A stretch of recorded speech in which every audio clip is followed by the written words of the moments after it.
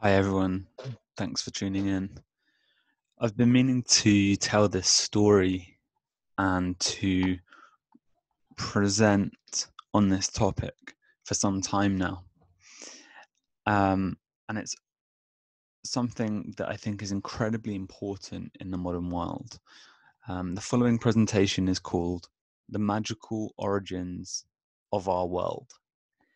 And what I want to do is to illustrate how the scientific world in which we live, the world ruled by mathematics, by empirical research, by rationality, by logic, and by an essential focus upon the exterior and upon the material, is rooted in something.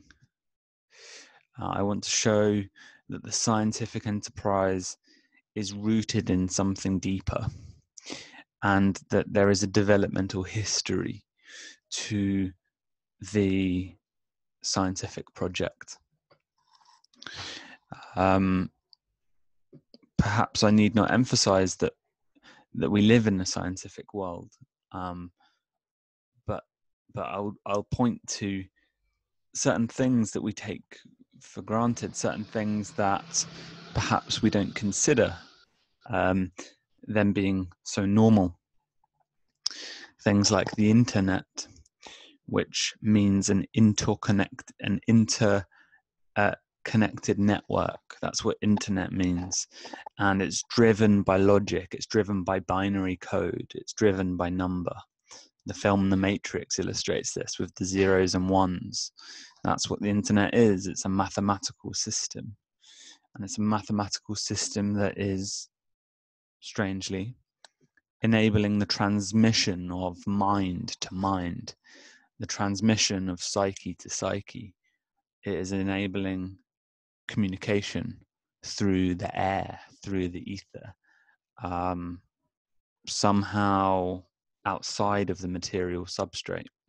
Although computers and phones are rooted in matter, the communication which is thereby enabled seems strangely outside of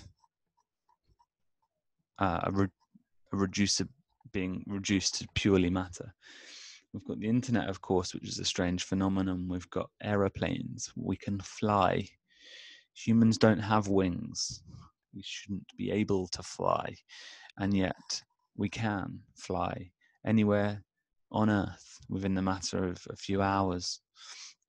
Again, unprecedented in human history, unprecedented in the history of the world, as far as we know.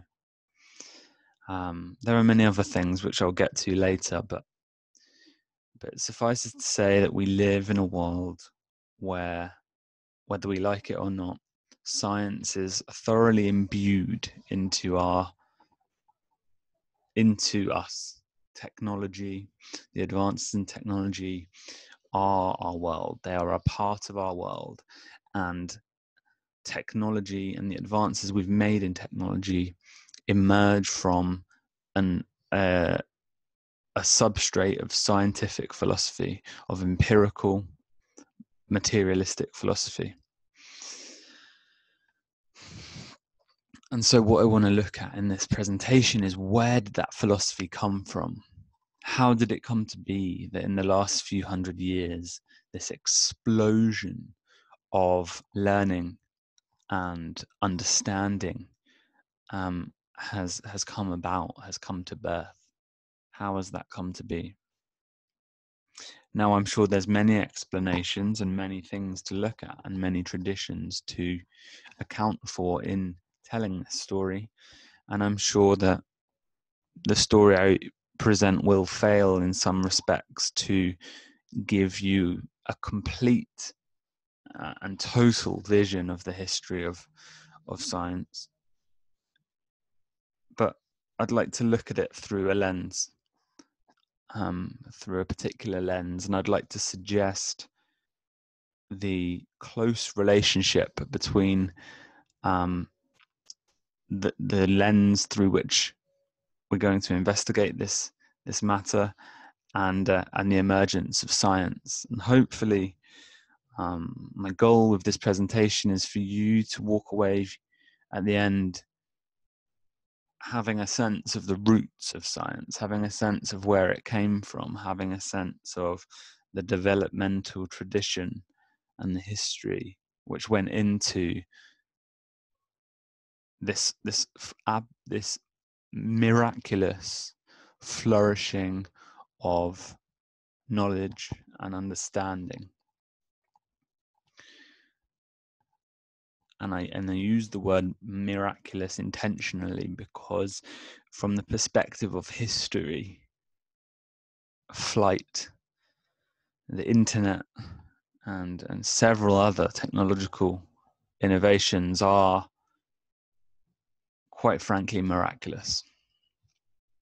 And it's easy to forget that living in the world we live in, when it's just so normal. So let's go into the story of the magical origins of our world. So I've put the title up here, A History of Alchemy and the Prisca Sapientia. Alchemy is an old tradition which has its roots in ancient Egypt. And the Prisca Sapientia is a Latin term which was strongly in the mind of a late 17th century English scientist called Isaac Newton. And the Prisca Sapientia means the pristine knowledge.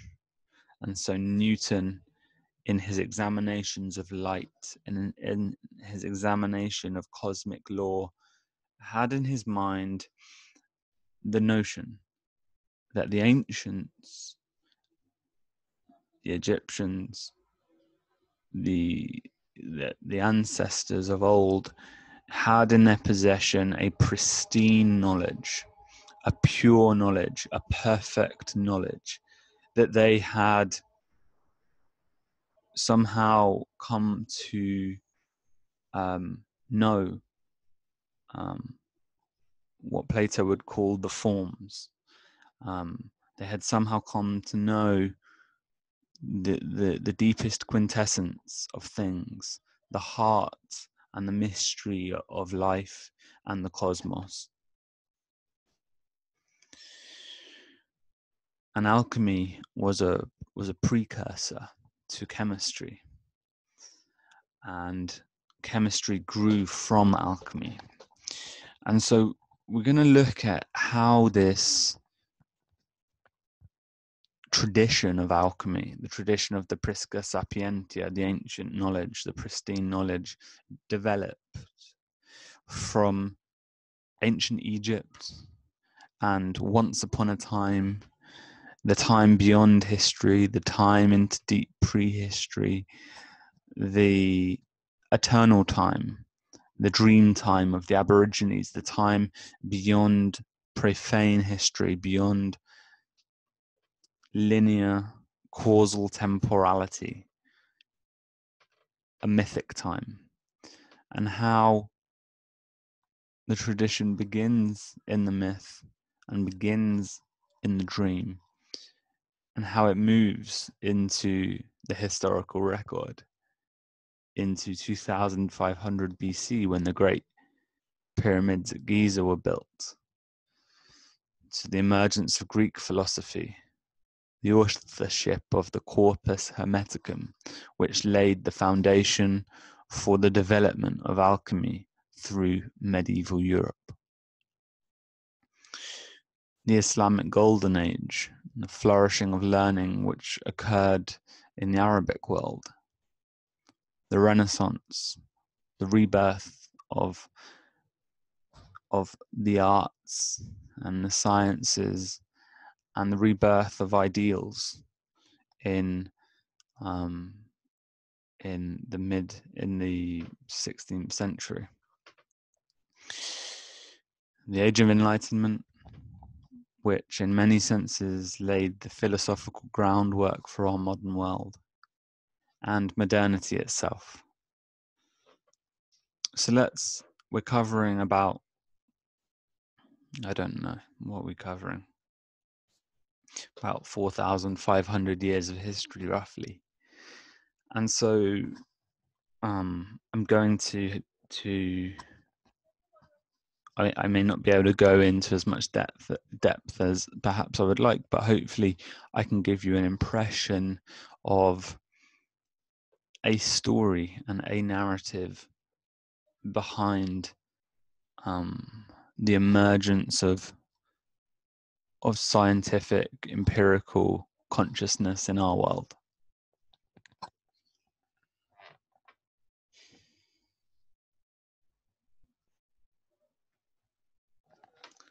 So let's start once upon a time. And our story begins in Egypt. And Egypt is a land shrouded in mystery.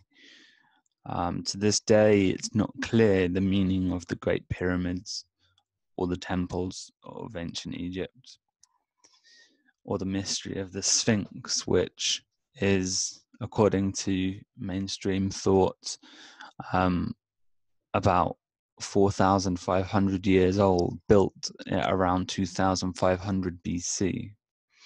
However, according to the water erosion hypothesis and the observation by geologists such as Robert Schoch, the rock around the Sphinx enclosure demonstrates clear signs of water erosion, which would have been the result of continuous rainfall or flooding.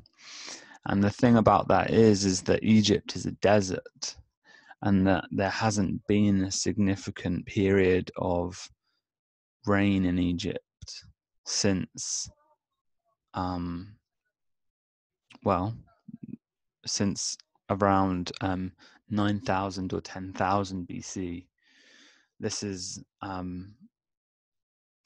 what the geologist Robert Schoch thinks about the dating of the Sphinx. Now, I'm not sure what to make of any of that, but what I'm suggesting is that, well, what I'm highlighting simply is that Egypt is a mystery. Like, it's unclear to us what was going on there, and it's unclear to us what they knew exactly.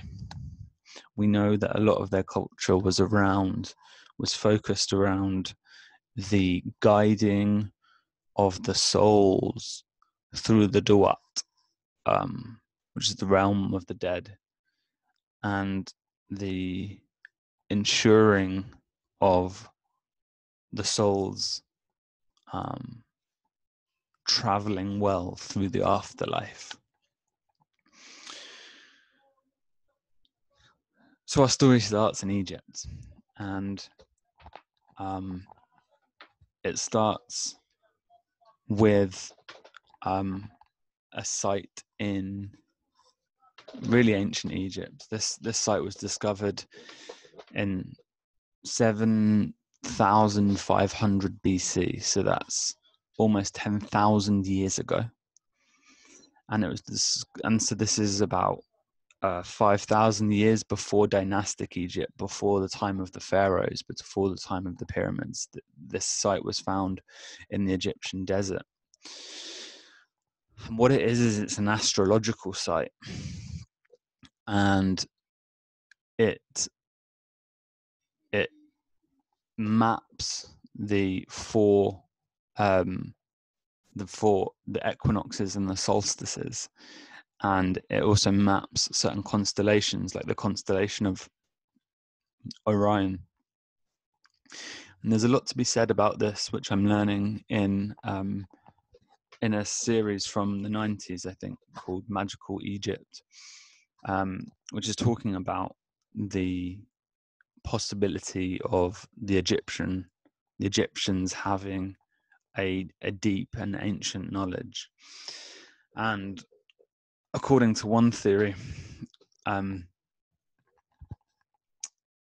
well, it's not a theory, it's a fact that these rocks were found to correspond to the distance of certain stars from the Earth.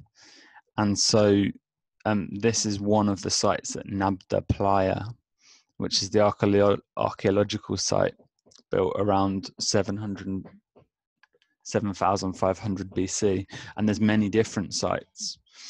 And the relationship between the different sites and the different stones within the sites in meters corresponds to light years.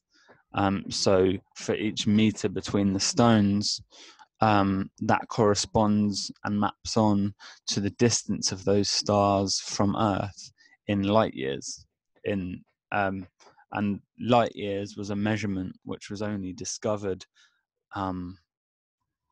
by us moderns about 200 years ago. And so you can find out more about that in a series called Magical Egypt. Episode 3 specifically discusses Nabda Playa. And so I found that absolutely astounding to discover that this ancient site, about 10,000 years old, mapped with great accuracy the distance of stars, of stellar bodies from the Earth, and it mapped that in a correspondence upon the Earth. And so this gets us to the heart of Hermetic thought or alchemical thought, and the old kind of esoteric saying goes, as above, so below. And the notion of as above, so below is central to the astrological and astronomical project of looking out into the heavens and looking out into the stars and mapping the celestial above onto the terrestrial below, and understanding the planes of correspondence between the heavenly bodies and the earthly bodies. So this law of correspondence, or this feeling of sympathy between the heavens and the earth, this union, this conjunctio of above and below, is central to what we might call magic, sympathetic magic, the idea of setting up energetic fields of correspondence here below that sympathize with the patterns and the heavenly bodies, the gods above. And so to the ancient mind, this is a form of invocation, a form of calling upon stellar power to influence the affairs of humans, to influence the terrestrial realm, the earthly realm. And so this is the site of Nabda Playa, and I've only recently learned about this, and I really recommend you watching that episode because it's tremendous and it's fascinating. The reason I bring it up is because it's a very old site, which I think provides us with some evidence that this Prisca Sapientia that Newton had in his mind, this pristine knowledge, was somehow held by the ancients. It was known to the ancients. Certain laws, certain insights into the cosmos were known to them.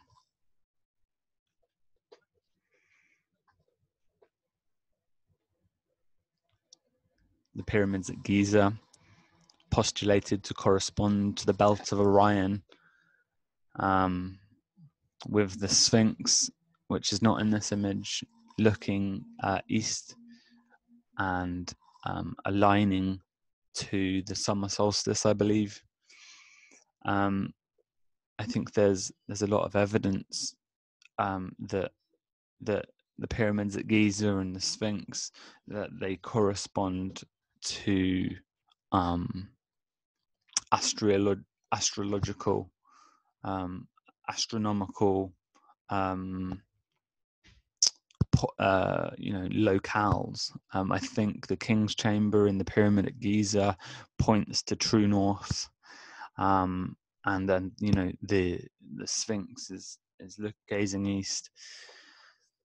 And I don't want to get too deep into that here because I'm still learning about all of that. But the point is that this is 5,000 years after Nabta-Playa, and there are signs that the pyramids in Egypt and the Sphinx are associated to astronomical knowledge. I don't know if it's astrological or astronomical, one of those, to the knowledge of the stars, to the knowledge of the heavens, and to the knowledge of, well, it's also a deep knowledge of time, because after all, the equinoxes and the solstices divide time into 4, and they correspond to the Earth's cycle around the on its axis and around the sun. And so a knowledge of astronomy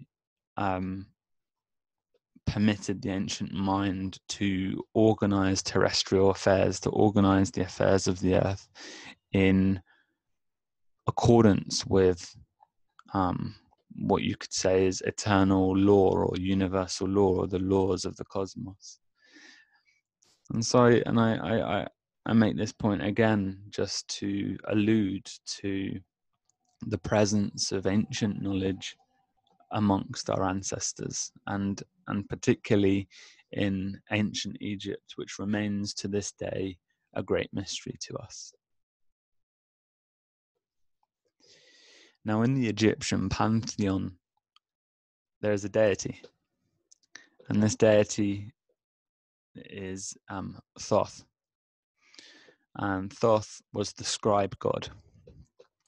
And Thoth, really, to the ancient Egyptians, was the originator of writing, the originator of the arts and the sciences and all learning, and really the font of all knowledge.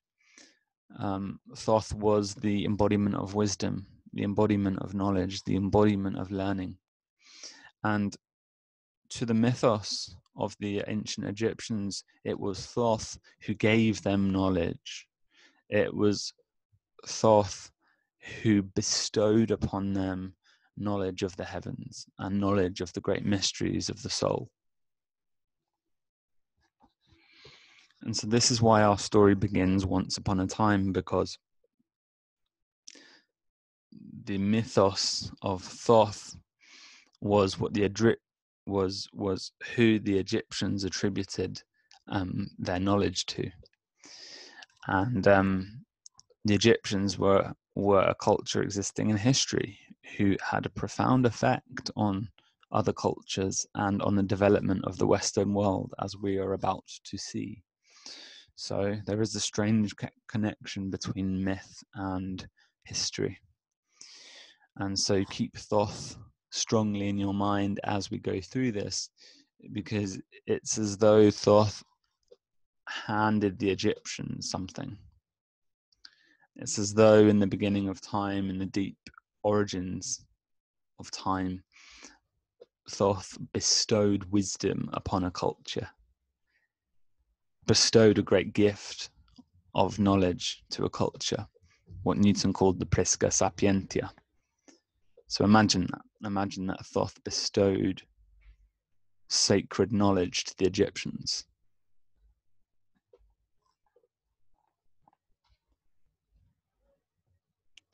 And so we're looking down here at the bottom, the progression of Thoth, or the secret movement of Thoth throughout history.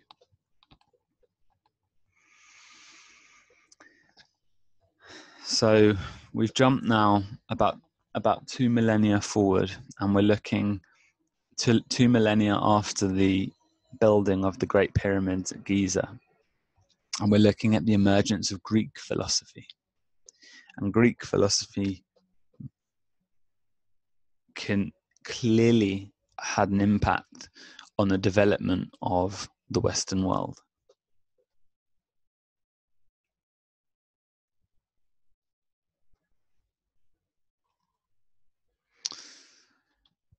it's important to remember and to note that the cultures of Greece and Egypt were closely, they're close geographically.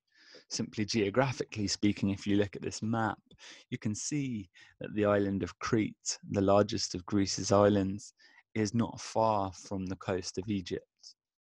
Well, I'm sure it's relatively far, but if you look at the bigger picture, they're two cultures that are close to each other. And so we're going to look at the relationship now between Greece and Egypt. And we're going to look now at what happened, because as dynastic Egypt faded away, Greece was in its ascendancy. And the Greeks knew of the Egyptian wisdom and learned much from them. Particularly, we know that Plato, who is really the Greek philosopher, it has been said that all of Western philosophy is really a footnote to Plato. Plato said so much in his writings. He knew so much. He illuminated so much. He set such a paradigm that really everything since Plato, who was writing, I think, in around 300 BC, the past 2 millennia have really been a footnote to Plato, a commentary on Plato. That is the tremendous impact his thought has had. And what Plato contributed to us is the idea of the forms, the realm of the forms, which stands above and outside of the phenomenal realm. So we have the noumena, the noumenal realm, and phenomena, the phenomenal realm. The phenomena and the phenomenal realm are the things we can see, the appearances, that which appear to us, those perceptions which we see, we hear, that it's the realm of appearances, it's the realm of phenomena, the things that flitter around our senses and change. And Plato postulated that beyond the realm of the senses was a realm of the numinous, the realm of the forms, or the realm of the ideas. And the realm of the ideas were like models or archetypes or blueprints, towards which our sense impressions and the appearances were oriented. So if you meet a person who you think's good and you think is moral, and you meet many different people who you think are good and moral, then those are appearances in the drama of your life, people who you think are good and moral. And so Plato would say, well, what do each of those people partake in? What quality, what idea, what form is behind them? What is it that makes us able to say that this person is a good person? Where does that quality, where does the attribution of that quality come from? And he postulated that much like the sun enables us to see things here on earth, so too does the form of the good enable us to perceive someone as a good person, for example. I'm not going to get too much into Plato's thoughts, but that's the essential paradigm he laid out. And from what I can understand, we know that Plato traveled widely in his studies. He went to the east, and he went to Egypt, and he learned from the Egyptian priests. We know of another person, a pre-Socratic philosopher, that means before the time of Socrates, Plato's mentor, who was living in around 500 BC, Pythagoras. Pythagoras was a very, very interesting thinker. And Pythagoras too studied for around 2 decades to be permitted into the learning of the Egyptian mysteries, to be imparted the wisdom of Egypt. I want to suggest to you that both Plato and Pythagoras touched the Prisca Sapientia. You know, this notion of Thoth giving sacred knowledge to the Egyptians. Well, I want to suggest that Plato and Pythagoras partook in that knowledge too, that they somehow transmitted and accessed that ancient knowledge. What was Pythagoras' contribution? Well, Pythagoras perceived that number was divine. And so he was very interested in mathematics and music, because mathematics particularly, well, mathematics is the study of number, and music is really the study of number in time. And so Pythagoras saw a divinity in number, and saw a divinity in concepts like the monad, the one, or the dyad, the two, and the mystery of number and the mystery of original number and multiplicity. I think there's much to be said about Pythagoras. I suggest just researching him, going on Wikipedia and reading about him. He's a particularly fascinating thinker, and the Pythagorean theorem has laid a foundation for mathematics for centuries. The point being that Egypt, the mother culture of the West, Egypt, bestowed upon Greece her wisdom. And these two figures in particular were touched directly by this wisdom, and subsequently informed the development of our culture.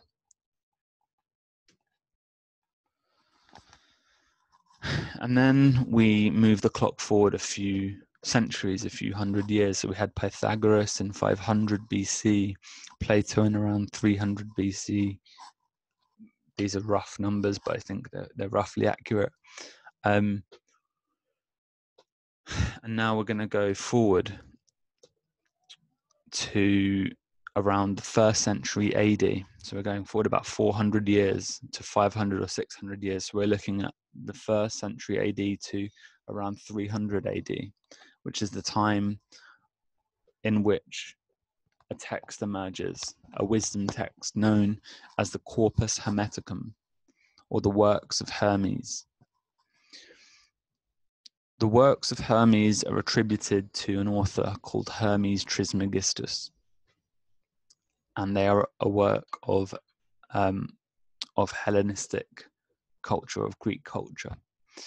And Hermes Trismegistus is a mythic figure who blends the Egyptian Thoth, who we've mentioned already, with the Greek Hermes, because the Greeks, upon their encounter with Egypt, recognized that Thoth was the same figure as their deity, Hermes. And this has to do with their role in communication, because Hermes would flit between the above, the heavenly realm, and the below, the earthly realm, and transmit messages. In the same way, Thoth was seen as a scribe of the gods, transmitting the divine will and putting it into writing, putting it into hieroglyphs, putting it into a message that could be understood terrestrially, could be understood on Earth in the realm of matter. And so they both sit between the worlds of the above and the below, and both are communicators essentially. The Corpus Hermeticum, perhaps we'll return to it. We definitely will return to it as we go through this.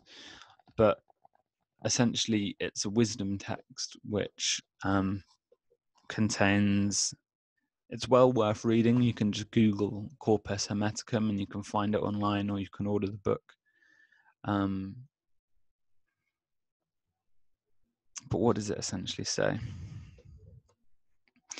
The Corpus Hermeticum essentially situates the human soul, the human psyche, as having a certain divine potential to communicate and to a certain divine potential to understand, to partake in gnosis, knowledge. This relates to Plato's allegory of the cave. Plato thought education was a process of liberation, and Plato thought of people living in ignorance, people living without knowledge, as being bound and chained and imprisoned in an underground cave. And they would be born there, and they would grow, and they would look at the walls, and upon the walls flitted different images, different appearances, different phenomena. And if they were not informed, if they were not educated in some way, then they would think these appearances were in fact reality. They would think that is the world. This is what is. But according to Plato's allegory of the cave, education is really about unchaining the people from the cave and making them aware that actually the images upon the wall of the cave are just images. They are impressions, they are appearances which were caused by a fire behind them, which cast these images on the wall in front of them. And so then they could look back at the fire and escape from the cave, and they would burst then into a world where they could perceive the sun and the moon and the stars, and they could see things in their essence. They could see things as they really are. They could apprehend truth. They could return to the realm of the forms, return to the realm of the ideas. And this was Plato's theory of learning, of knowledge, and of education, and that the process of education is a process of helping us to remember and recollect the original forms, the original knowledge, the original truth of things that really is the birthright and the essence of our soul and the essence of our heart. So the Corpus Hermeticum speaks in this kind of idea. It invokes two ancient Greek ideas. One is the nous, and the nous means the universal mind, and the other is the logos, and the logos is essentially the capacity of the individual mind to understand and to know and to learn from the nous.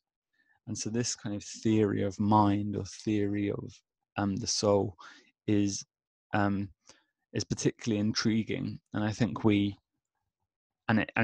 is in a sense a philosophical blueprint for the emergence of modernity. And this was written in around 100 or 300 AD. I believe it was written in Alexandria in Egypt by Greek authors. And it consists of a series of dialogues.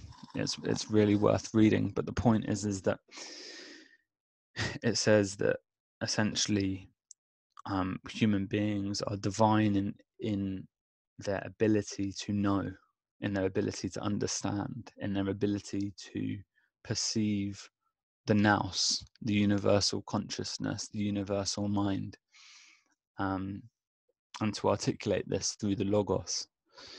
And so if you think of great works of music, great works of art, great works of poetry, great discoveries in science, all of these can be thought of within this framework, within this context of interpretation. The grasping of nous, the grasping of the mind of God, or something like that. And this seems to be something we're capable of doing as human beings through the third eye, or through the eye of the mind, to instantiate the knowledge locally in an individual mind, and yet for that knowledge to partake in the universal. So it's where the individual psyche meets the universal psyche. And this is what the Corpus Hermeticum emphasizes. And as I say, it's well worth understanding.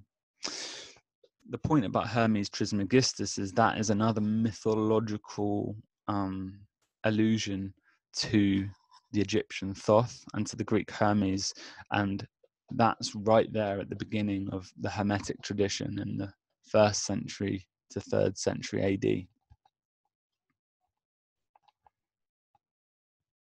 Here we go, the syncretism of Thoth and Hermes.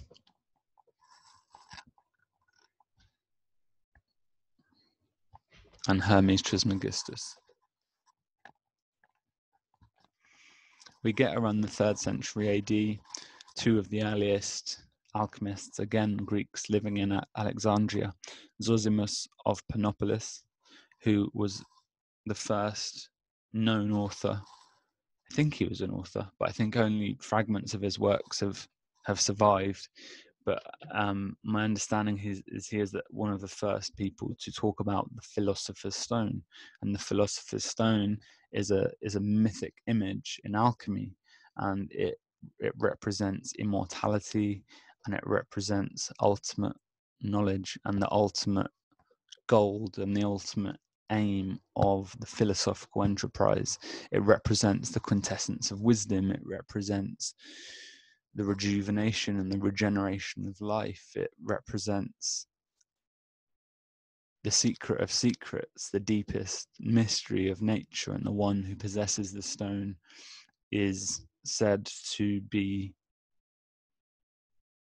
it's a great mystery, the image of the Philosopher's Stone, you know, it's but possession of it is, let's say, to possess it is to attain a certain magical understanding and a magical relationship to nature and the world. So Zosimus is a Greek living in Alexandria in 300 AD, and is the first to introduce this image to us. Maria the prophetess, I believe it's called an alembic, which is this instrument that the image of Zosimus has here in front of him. Maria is said to be a contemporary of Zosimus and was thought to have invented the alembic, which is a vessel for experimenting chemically with the transformation of metals, which is an essential part of alchemy. So these two characters, Maria and Zosimus, give us start to give shape to the tradition of alchemy as early as 300 AD. The axioma Maria said, attributed to Maria the prophetess, is the mysterious saying that from the one comes the two, from the two comes the three, and from the three comes the four, comes the fourth as the one. I'm not going to go too deep into that now. That's called the axioma, Axioma, Maria. If you Google that and go on Wikipedia, you can read about it. Carl Jung thought that was essentially an allegory for the development of the soul and the development of the psyche through the individuation process, which I think, I think there's something to that psychologically. There are also a whole host of other potential applications for that phrase: the one and the two and the three and the four. These are numerical ideas, and these relate to number, to music, to architecture, and to the idea of beauty, which is around the relationship of number, or the relationship of proportions and the harmony of proportions. I'll leave it at that because that's a real rabbit hole. Just to recap on our story so far, we started with Once Upon a Time, with the mystery of Nabda Playa, with 10,000 years ago roughly, where there's this ancient archaeological site which seems to map in meters, light years, accurately. It seems to map accurately the distance of stars from this planet before we ever knew that. We didn't know what light years were until the 19th century. It seems to map accurately the distance of stars from this planet terrestrially in the formation of ancient stones, patterns of ancient stones on the ground. And there's more about that in episode 3 of Magical Egypt. So we start with that site, and we start with the appreciation of the mystery of Egypt and the notion that the ancients had knowledge which perhaps we don't have now, and that they had a deep knowledge and a deep insight into the cosmos, into the heavens and into the earth, and that this deep knowledge was known as the Prisca Sapientia, the pristine knowledge. And we associated the giving of that knowledge, or the transmission of that knowledge, with Thoth, an Egyptian deity, the giver of wisdom, the progenitor of the arts and the sciences, and of writing, and of the hieroglyphs, and of stuff like that. Mythically, Thoth is there in the background, giving birth to this culture we call Egypt, ancient Egypt. We look then at the emergence of Greek philosophy, particularly through the lens of Plato and of Pythagoras, and how the Greeks were in close association to the Egyptians, and that these thinkers learned much from them and from the culture of Egypt. And we touched also on the authorship of the Hermeticum, the Corpus Hermeticum, the works of Hermes written by Hermes Trismegistus. Well, mythologically written by Hermes Trismegistus. Scholarship shows that the text of the Corpus Hermeticum was likely written by Greek philosophers in Alexandria around the 1st and the 3rd centuries AD. But we're looking at this mythically, because we're looking at how the wisdom of Thoth has echoed through history. Nabta-Playa, the pyramids, Greek philosophy, the Corpus Hermeticum, and now the Islamic Golden Age.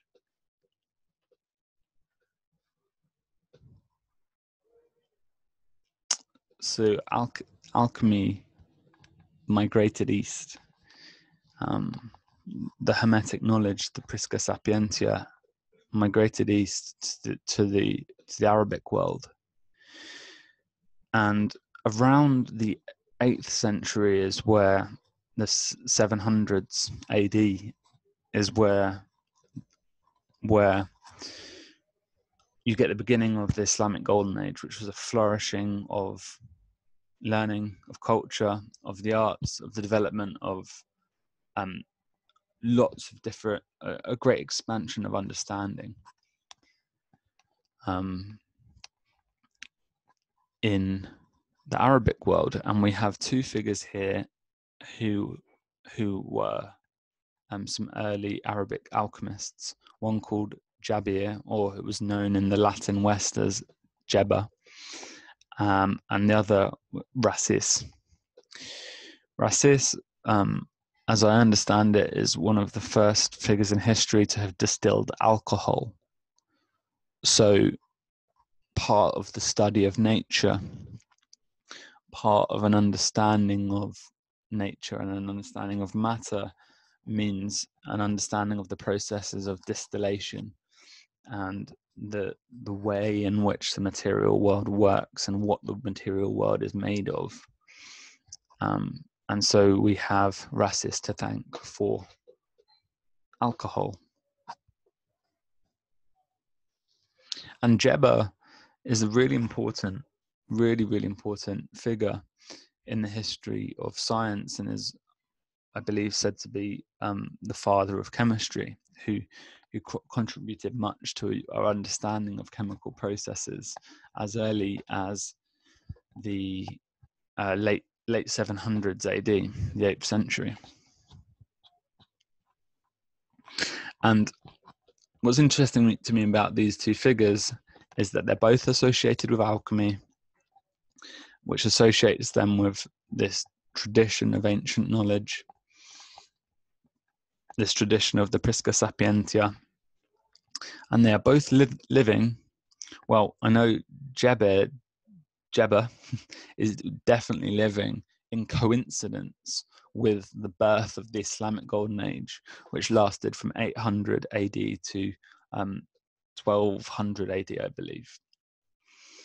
So, look, I'm sure many historians might disagree with me and might challenge this hypothesis, and I'm sure a lot of different things contributed to the flourishing of the Islamic Golden Age. For the context of this presentation, let me just highlight that I find it interesting that Jabir or Jebba, a noted alchemist, a noted Hermetic philosopher who was partaking in the same tradition of pristine knowledge, of ancient knowledge, was there right at the beginning, right at the birth of the Islamic Golden Age, which would be several centuries of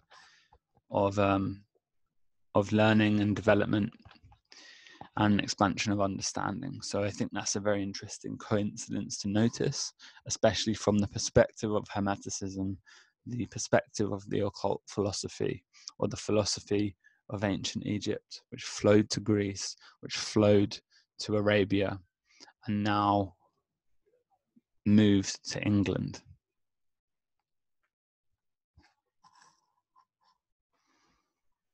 So now we're moving through time here by several centuries, and so we've gone from the Islamic Golden Age and Jebba, who was writing in around the late 700s AD, to Albertus Magnus and Roger Bacon, who were both 13th century, I believe, living in the Latin West, both living in England, and both situated firmly within the Christian tradition. Roger Bacon, again, one of the early forerunners of empiricism, or the empirical method of the rational understanding of nature, the rational study of the laws of nature, and again connected to the tradition of alchemy. Albertus Magnus was the mentor of St. Thomas Aquinas, and again was one of the early alchemists in the West. These are both Englishmen who, Albertus Magnus particularly, was studying Jebba and was drawing on the wisdom of the Arabs, the wisdom of the alchemists who were working during the Islamic Golden Age. And so we're starting in the mystery of Egypt. We're looking at the great wisdom that Egypt held. We're seeing how this then flowed to ancient Greece, and into the Greek world, into the Hellenistic world. We're looking then how that flowed to Arabia, to the Islamic Golden Age, and then we're looking at how that flowed to England, to the Christian West, and to the Latin, to the Christian Latinate world.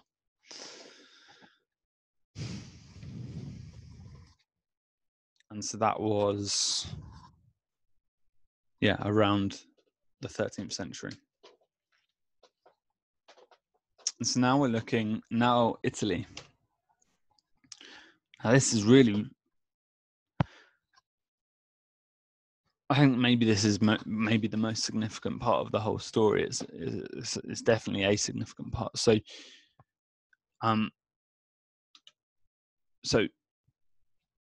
the Corpus Hermeticum had been written in ancient Greek, and this was a problem for Latin-speaking people.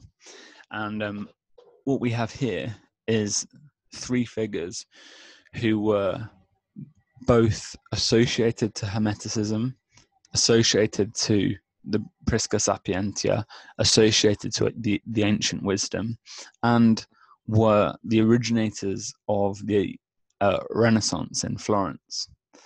And we have Marsilio Ficino, Cosimo de' Medici, and Pico della Mirandola.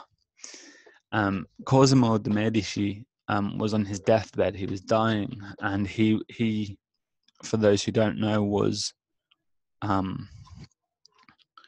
basically one of the wealthiest people in Renaissance Florence. He owned the Medici Bank, which financed a lot of the Catholic Church, and basically he'd accumulated tremendous wealth in the mid 15th century.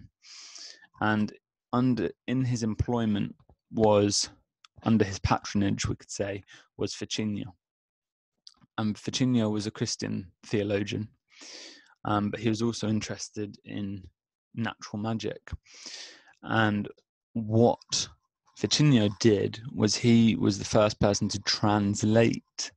The act of translation is another thing associated to describe God Thoth, because it's an act of translation, a moving of knowledge from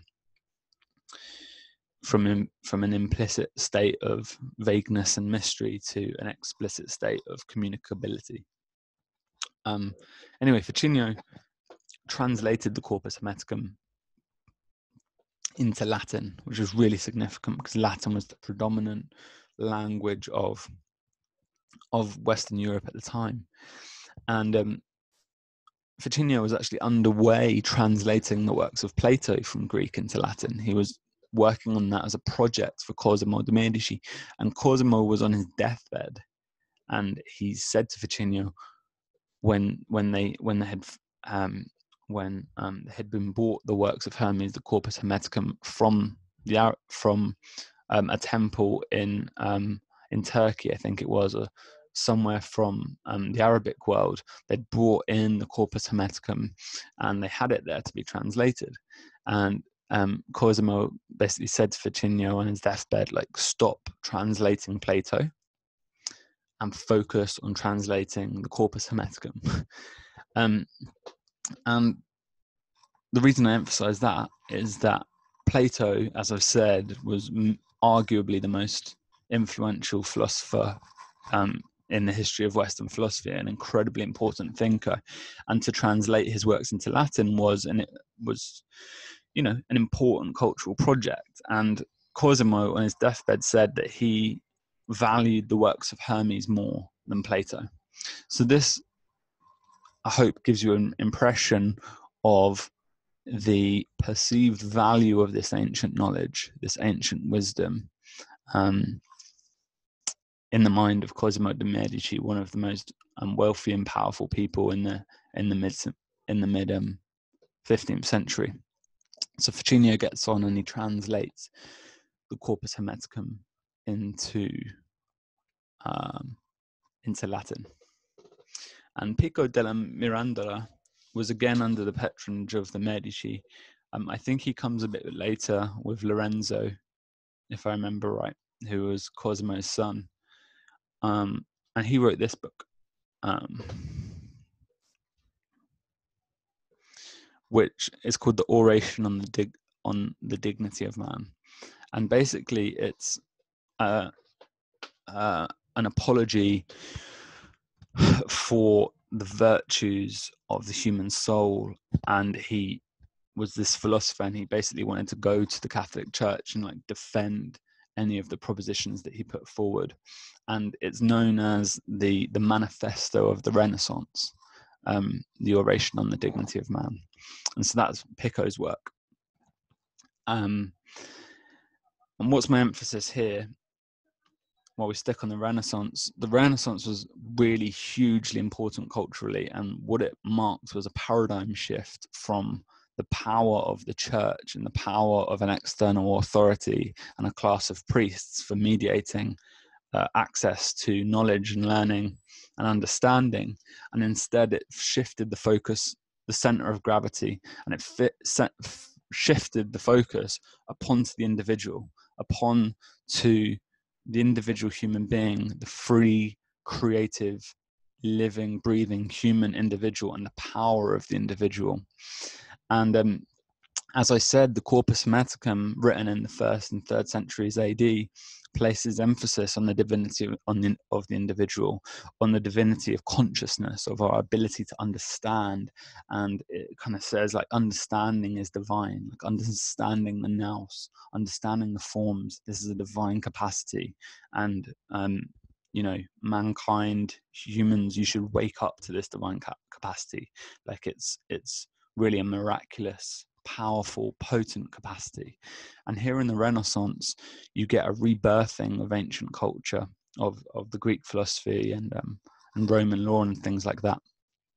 And it's really one of the most significant cultural paradigm shifts in history, or in Western history, because you get a flourishing of artists like Leonardo da Vinci, Raphael, Michelangelo.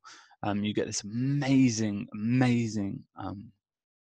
Renaissance rebirth of just an appreciation of beauty, a seeking after truth, a noble call to being in the world. And I think Pico's oration on the dignity of man kind of articulates that philosophy very brilliantly. So I really recommend reading that. It's a very small piece of work. And then the artists of the Renaissance, pretty much all of the artists of the Renaissance, the sculptors, the painters, the architects, were under the patronage of the Medici. And so the fact that one of Cosimo the Elder, the father of the Medici house, essentially, the fact that he implored his scholar Ficino on his deathbed to say, look, translate the works of Hermes first. They are more important. The wisdom of Thoth, the wisdom of Hermes Trismegistus is more important in my mind than Plato. The fact that that happened, and then the fact that we have some of the most profound artworks ever created, and just this flourishing of culture, which we call the Renaissance, which I think lasted for like 100, maybe 150 years or something, from around 1420s through to like 1600 or something like that. Profound cultural moment, really important cultural moment. And what happened? It was also synchronous and coincident with the printing press and the Reformation, and this shift in values from the church as like the way that souls can be saved, like the priestly class, like as the way that we can, the mediators of the divine. And it's a shift from that to like, no, the human soul is divine. You partake in the divine, and the way you partake in the divine is through your creativity, through your understanding, through your ability to communicate, through the cultivation of your character, through the cultivation of the human form and the human potential. And this is called Renaissance humanism. And I mean, I could go on about the Renaissance. I think I need to probably finish the presentation though. But the Renaissance laid the groundwork for things like universal values, like human rights, like a lot of the political and legal impulses and insights and intuitions that we have in the modern world around the fact that everyone partakes in something that everyone should be treated equally, that everyone has a right to citizenship and has a right to a voice and has a right to a freedom of religion.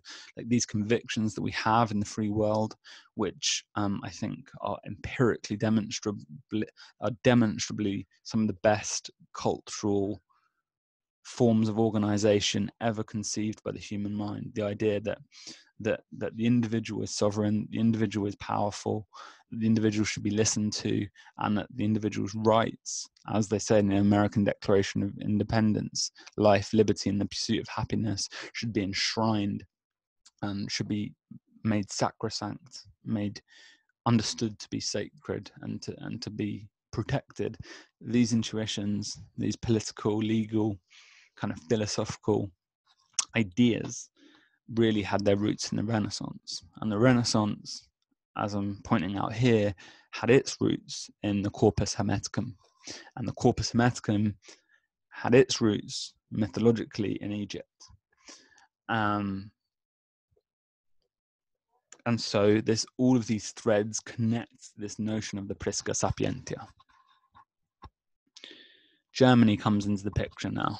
Now we're talking 16th century. Now we're looking at 1500s. So we've got, the printing press. We've got the Reformation going on with Martin Luther. But I want to draw your attention to a particular episode. And this is the what's known as the Rosicrucian Furor, or the Rosicrucian Enlightenment is a book by Francis Yates, which I'm reading at the moment, which is all about this. And I've got an Englishman here and I've got two Germans, and I'm going to tell you the story of Rosicrucianism briefly.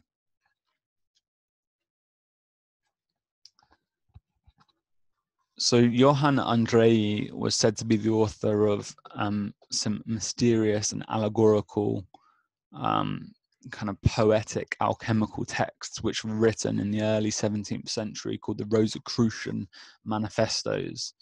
I think one of them was called The Chemical Wedding of Christian Rosicrucians. And we've covered quite a lot in this presentation, so I don't know if I really want to get into the weeds of Rosicrucianism, but you should just Google Rosicrucianism. It's to do with the image of the rosy cross, and a few generations before, or around the time of Andrei, who wrote these manifestos in the early 17th century, the early 1600s, you've got John Dee and Michael Meyer. John Dee was Queen Elizabeth I of England's astrologer, court astrologer, and was also a pioneer in navigation, so that and numerology and magic. And so he was essentially a magician and a scientist, and he was straddling the worlds of magic and science as science was about to come to birth. This is a few generations before Newton, and before the scientific revolution kind of properly gets going. And so you've got this really interesting figure in John Dee, who is a Renaissance magician who is on one hand summoning angels, and on one hand kind of orchestrating the expansion of the British Empire. So he is an important historical figure, but also an important figure in the tradition of magic and occult philosophy. Michael Meyer was the court alchemist for Rudolf of Prague, and who was really one of the most powerful figures in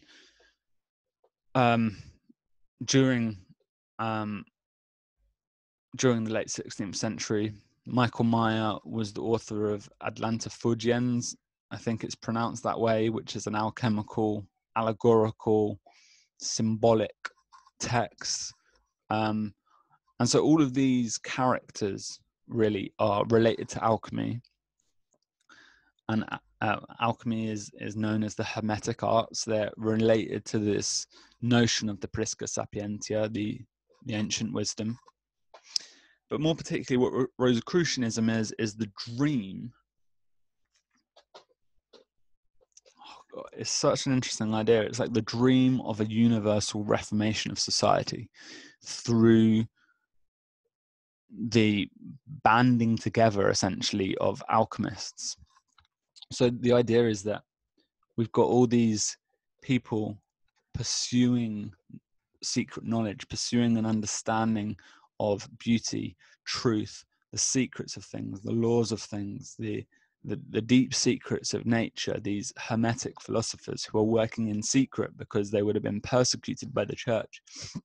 And the Rosicrucian Manifesto is kind of a coded and symbolic call to those people, and it's calling this vision into being, and it's saying, look, what if we pursued a universal reformation of society and a universal kind of banding together of all of our knowledge, a network of knowledge, a network of learning and understanding and collaboration and synergy around pulling together our understanding of nature, the above, the heavens, the psyche, the spiritual, and the below, the matter, the chemical, the material, and this unification of knowledge. What if we could unify knowledge? What if we could transform society spiritually, morally, and physically, and in our technology? And like, what if we could do that?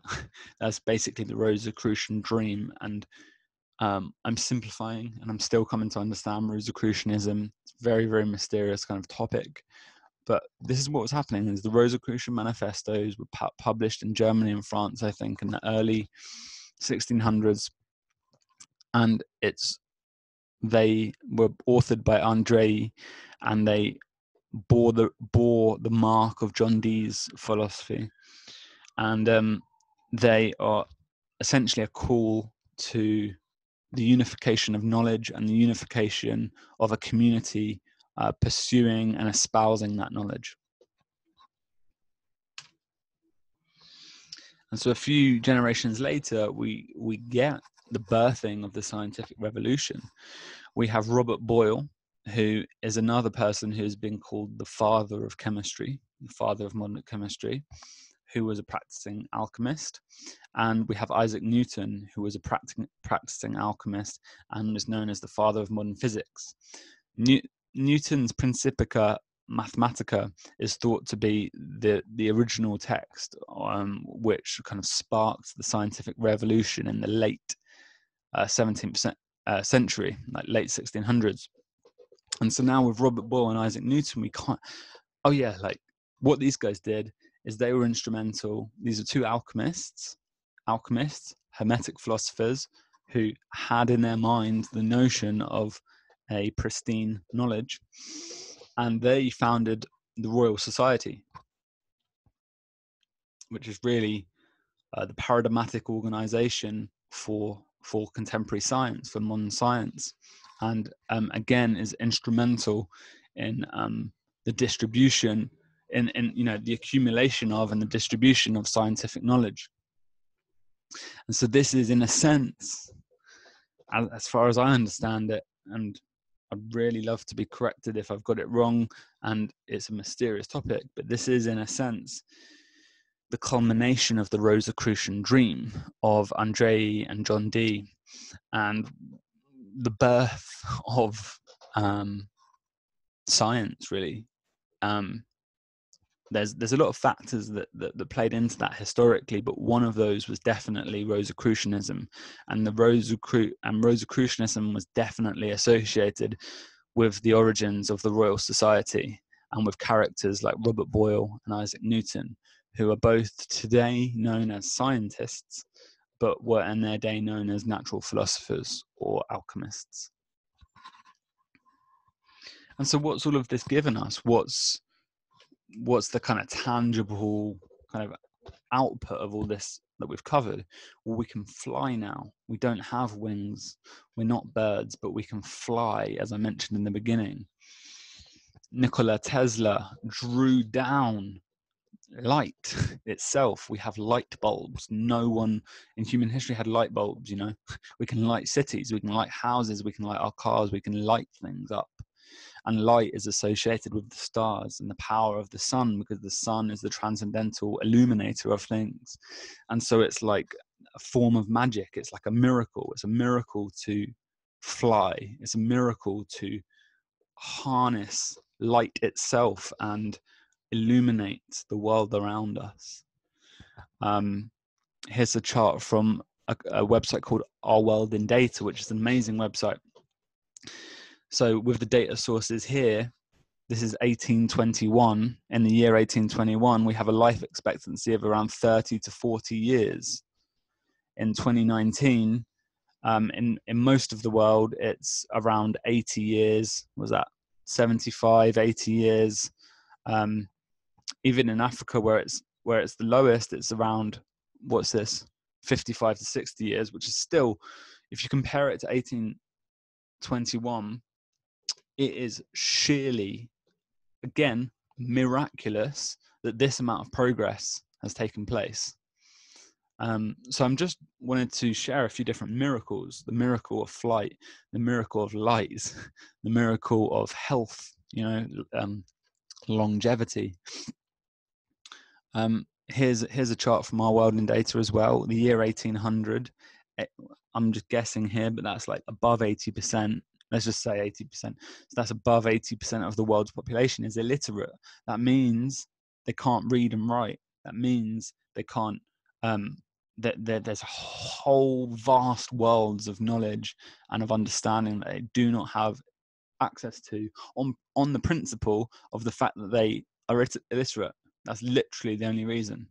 And again, literacy is associated with Thoth, is associated with the scribe god Thoth, the ability to write and to read, and the communication through in this way, this manner of learning is really fundamental to education in a lot of ways. It really accelerates the transmission of information, knowledge, and learning. Anyway, the year 1800, we've got 80% of the world is illiterate. And what's that?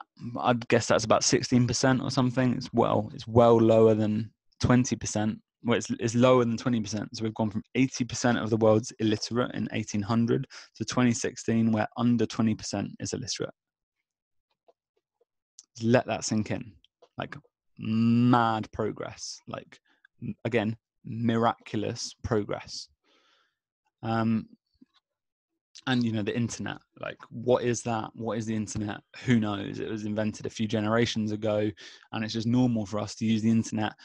But again, interconnected network, which seems to model the human brain and the neural connectivity of it, is again a pretty miraculous achievement. And you can make an argument, a fair argument, that all of these things are the outputs, the products, and the result of science and empiricism, which they are. But science and empiricism comes from somewhere, and it comes from a certain philosophy, and that philosophy is associated to the philosophy of Renaissance humanism, which is associated to the corpus hermeticum. And really,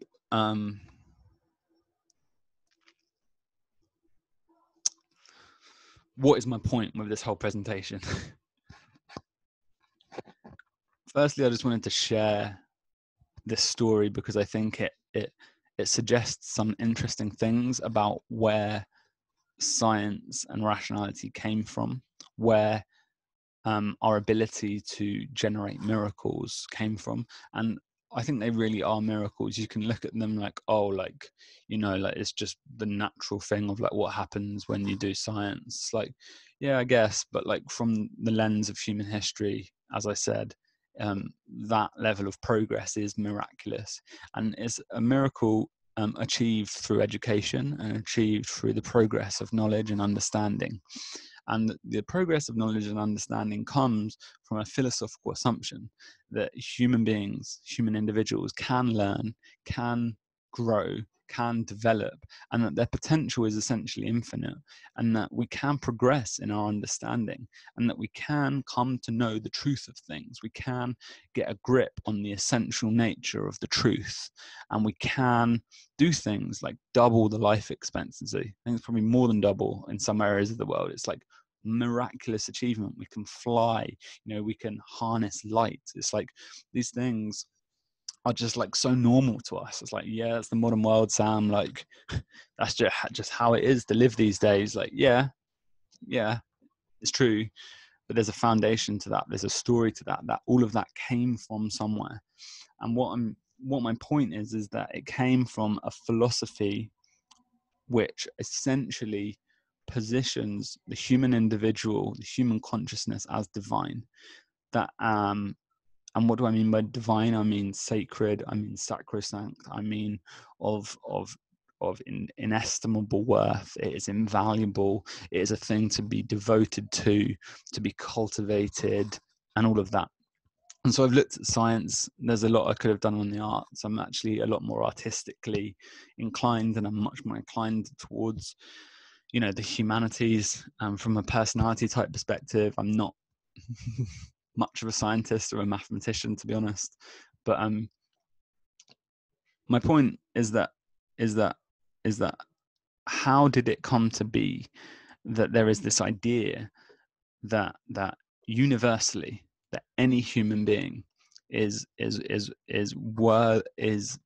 deeply basically sacred and valuable from a political standpoint, which is a kind of a conviction that we have in the United Kingdom and the United States and a lot of like countries with Western values, like a lot of the idea of universal human rights, like these kind of universalistic ideas of like human sovereignty and human value and human worth. Like they came from somewhere, and where they came from was Renaissance humanism. And Renaissance humanism was drawing on the Corpus Hermeticum, this piece of old Greek philosophy, and the Corpus Hermeticum was drawing on the wisdom of Egypt too. And perhaps this notion of the Prisca Sapientia is real, and perhaps Newton, who was one of the greatest scientific geniuses of all time, was onto something. He, after all, spent 80% of his time studying alchemy, and he had in his mind this notion of the pristine knowledge.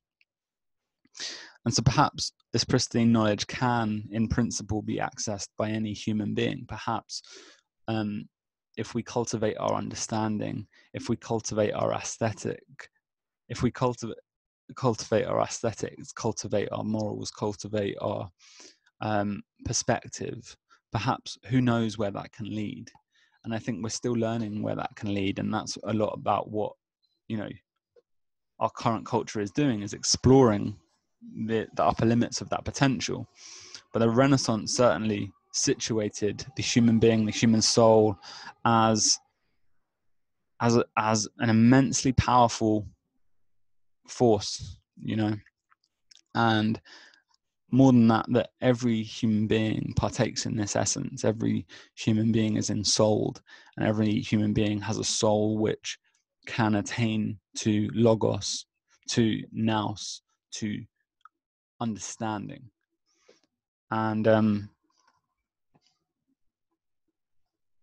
understanding, that's, I suppose, the point of my presentation here, is that the Egyptians understood something, the Greeks understood something, the Arabs understood something, the Italians understood something, and the Renaissance, you know, the development of history has been about understanding. And what seems to have happened is the understanding seems to have flowed out from this esoteric core of the mystery of Egypt, this Prisca Sapientia, this original pristine knowledge, and it seems to be kind of flowing out into the broader culture.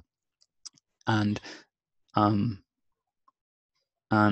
think the great hope of education itself, the great hope of learning itself, is the thought that we can cultivate our understanding, and we can come to know what Plato called the good, the true, and the beautiful. And that is within our reach, in principle, each one of us. And I think that's a beautiful thought. I think that thought has had many years of development, and hopefully I've given you an impression of that, a sense of that today. And yeah, thought I'd try something new with this presentation. I've been researching these topics for quite a while, and so I'm really fascinated by them. And I'm sure there's I'm sure I must have made mistakes or left things out, or I'm sure I told the story imperfectly, but I really wanted to illustrate just this amazing narrative of development from ancient cultures to our modern world. And I wanted to imbue the world with a kind of poetic mythos. I wanted to connect the ancient Egyptian deity of Thoth, the wisdom giver, to the flourishing of the Renaissance and the birthing of the modern world. Some interesting thoughts to consider. Would love to hear any of your comments on this down below. Thanks so much for listening.